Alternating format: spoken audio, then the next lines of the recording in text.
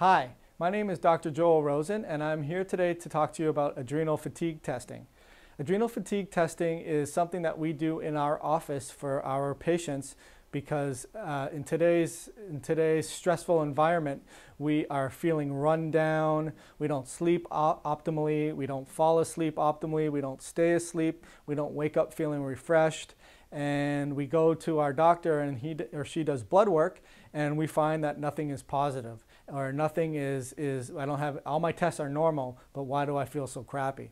So in our office we have started to do what's called adrenal fatigue testing, and I wanted to talk to you about that today. So what I have here is one of the kits that we have. It's called a Flexi Matrix kit, and we use a lab called Diagnostics. They're one of the best in the country for saliva testing. So we do some saliva testing samples, and I want to talk to you today about the difference between saliva testing for cortisol levels and blood testing. So if you've been to your doctor and your doctor has done an adrenal test or a cortisol test for you, they've probably done a cortisol test with a blood test, and that's typically the standard medical standard diagnostic value that we do for adrenal testing.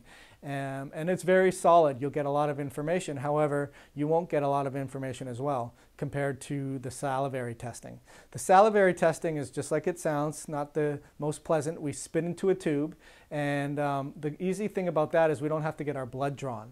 And the other thing about the saliva testing is it's the free fraction of the hormone. So when you're doing blood testing, you're testing the bound fraction of the hormone. So that's the bound part that's no longer available for use, whereas which you can still get a lot of information from. If you have low or high bound form of cortisol, you can yield a lot of information. But the free fraction is the amount that's available for use, and that's in the saliva. The other things that's beneficial about the saliva samples are you can do it over the course of a day. And because we're measuring our cortisol rhythm, which means our circadian rhythms, we should have high adrenal values in the morning time, and then we should have low adrenal values or cortisol values in the evening time. And if you do a blood sample, you're only taking it one time, and it depends on a lot of variables go into that. You may not be taking it at the beginning of the day.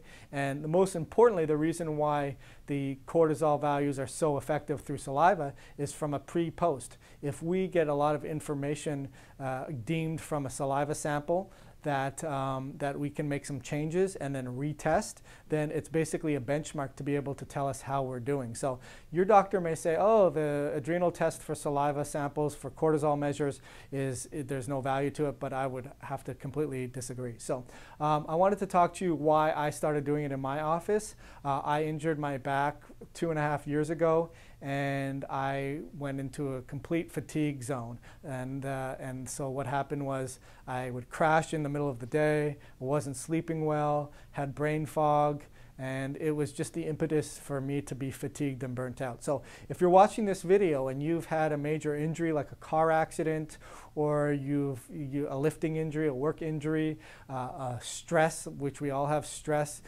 then potentially that could have been the proverbial straw that broke the camel's back, and now you're going into adrenal fatigue. So the best thing to do is to get tested so that you can figure out where your adrenal glands stand at this point, and then come up with a great solution nutritionally, holistically, and lifestyle change-wise to fix them. And they're pretty easy to fix. So I wanted to talk to you about how this works.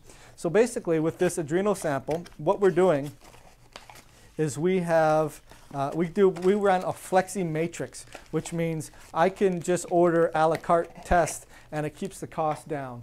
Now that's another thing I wanted to talk to you about today is the cost. A lot of the times insurance is not going to pay for this. Now we can try to create what's called a super bill, and the super bill will put a code down and you could submit it to your insurance and see if you can get reimbursed. And we've found that some of our patients have been, but because a lot of your tests are normal and they're in a laboratory range normal, not a functional range normal, the insurance is not making it or deeming it medically necessary, and unfortunately you're not having your test paid for. So when we run a Flexi Matrix, we bill you, the patient, and the testing can be anywhere between $125 to $250.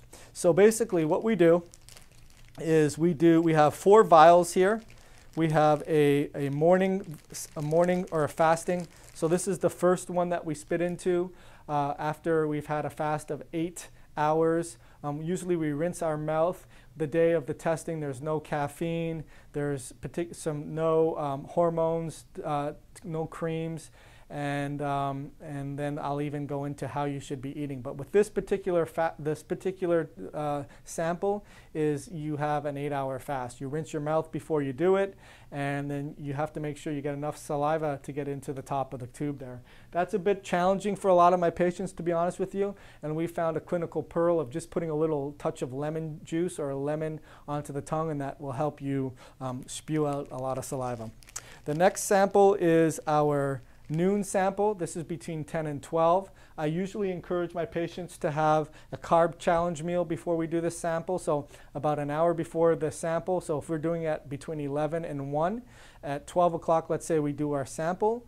At 11 o'clock, I would want you to take 75 grams of carbohydrates before we do this, and that will tell me what your insulin levels are doing. It's very, very important. Your insulin levels will tell me a lot about how you're uptaking cortisol or how you're taking sugar levels. Basically, what will happen is if you have a high insulin level after an hour, we know you're insulin resistant, and that may be that blood sugar dysregulation will be driving your adrenal glands even higher, and that will be something we'd have to fix. So we can get a lot of information from just doing a challenge meal. If we did a challenge meal, we wouldn't be doing the Flexi Matrix. We would actually be doing the ASI panel, which you don't really need to know the difference. It just the difference is it will give me more information. So then the third sample is the afternoon. That's between 4 and 6. Again, we suggest that you haven't eaten within an hour of taking the test, and then the last sample is at between 10 and 12 at night, and then what will happen is you'll put it back in this protective wrap here, and then you'll put your name and the date on these particular samples. And then we will suggest you'll put those in your fridge, and then the next day it comes already contained with a UPS label, and then basically you just have to mail it off, and that's it. So I will probably get my results back in probably a week, and that's why I want to talk to you a little bit about the results. So what I'm going to do is I'm going to show you, I'm going to come a little bit closer to the guide, and this is actually my test, so I don't mind showing you. So what we're looking at was, most importantly, is our key. We're looking at our different rhythms. And you can see here, this is the ideal zone of where you should be. And then this is where I am. So if you notice, I am below those level or reference ranges. So in the morning, I wake up, I have a cortisol load of 11. It should be between 13 to 24. So that means I'm waking up with not a lot of energy. And I need to bring that up. Then at between 11 and 1, I'm at 4, and I should be between 5 and 10. So again, I don't have a lot of energy at that point either. And then at between 4 and 5, I get up a little bit between 3 and 4. So I'm at the low range of normal. And then between 10 and midnight, I'm at 2, and again, I'm at the low range of normal. So if this was you and I was trying to improve your values, then we're looking at this is an HPA problem, meaning we're not signaling the adrenal glands as a chronic stress response. We're not signaling the adrenal glands effectively. The feedback loop is not working, and I'd want to go on some kind of supplement or some kind of natural program to boost my cortisol level. So we want to bring that up. I don't actually have my second test with me. I can make another video and show you how much I improved on that. So that would be the first thing. The good thing about this is you can also tell your rhythm. So you can see my rhythm is actually normal.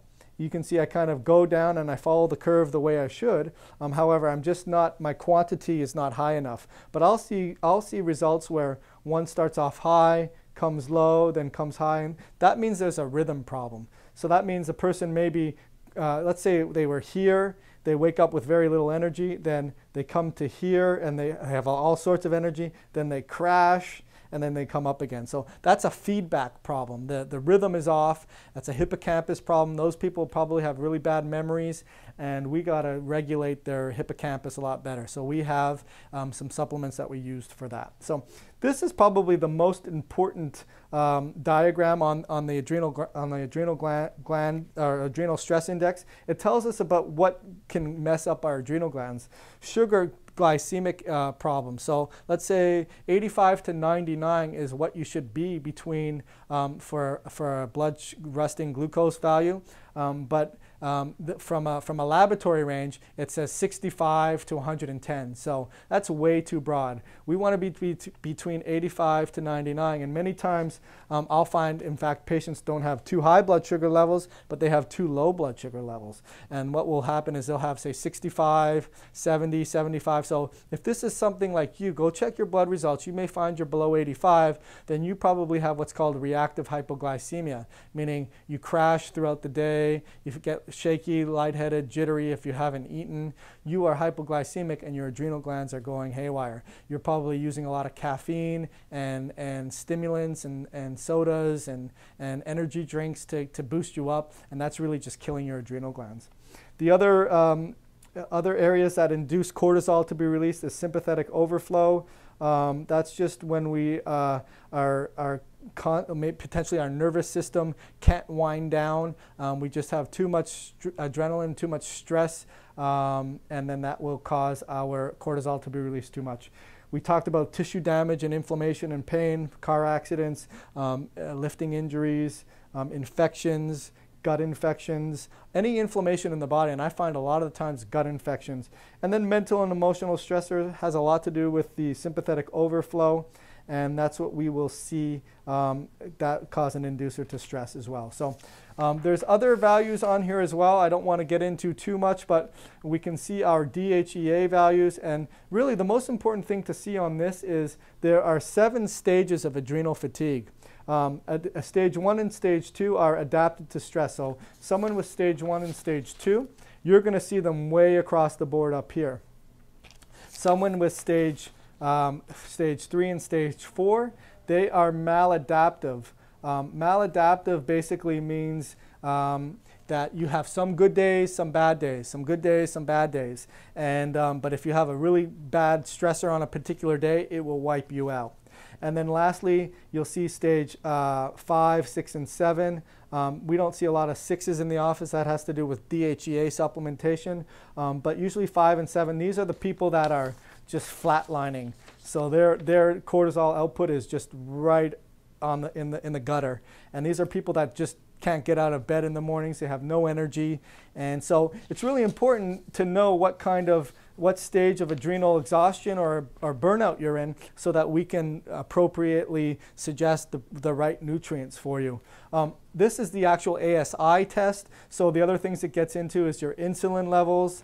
It also gets into your 17-OH progesterone, so that goes into our steroid pathway and tells us if there's raw materials that are missing upstream from the cortisol production. And if that's the case, you're typically going to see stage 5 and 7 on these people. They may have to go with some kind of additional supplementation like pregnenolone supplementation or progesterone supplementation. The total Sig-A, that's as if we have any immune challenges from infectious process from our membranes. That's our first line of defense. If that's depressed, then potentially we have a raging infection going on, and that may want us to do a metabolic profile in terms of a stool and evaluation to see if there's any pathogens as well. So, and then the last thing it tells us if we have any gliadin antibodies. You've heard of people that have gluten sensitivities. This is okay. The Sig-A is okay. We do a better test in our office, so that's why many times I'll just do the Flexi Matrix that doesn't have all this. The Flexi Matrix basically just has the DHEA and then the 4 readings. So hopefully this didn't overwhelm you too much. I just wanted to give you some information today on adrenal fatigue testing and let you know that there's 7 stages of adrenal fatigue. 1 and 2 are really high. 3 and 4 are maladaptive, high and low, and 5, 6, and 7, mainly 5 and 7, are fatigued. Which stage are you is very important. And Other things that may induce adrenal fatigue is potentially gut infections, pathogens like a parasite. You can have a viral infection, you can have a bacteria infection, you can have H. pylori. So there's a lot of different things that can drive your cortisol levels to just fatigue too much, and we can fix those. And then lastly, your blood, just an injury. And in our office, we don't just do metabolic and neurologic care, but we also do musculoskeletal care as well. So hope you found this video informative. If you have any more questions, then don't hesitate to call us and let us know. And we look forward to helping you with your adrenal fatigue. Thank you so much.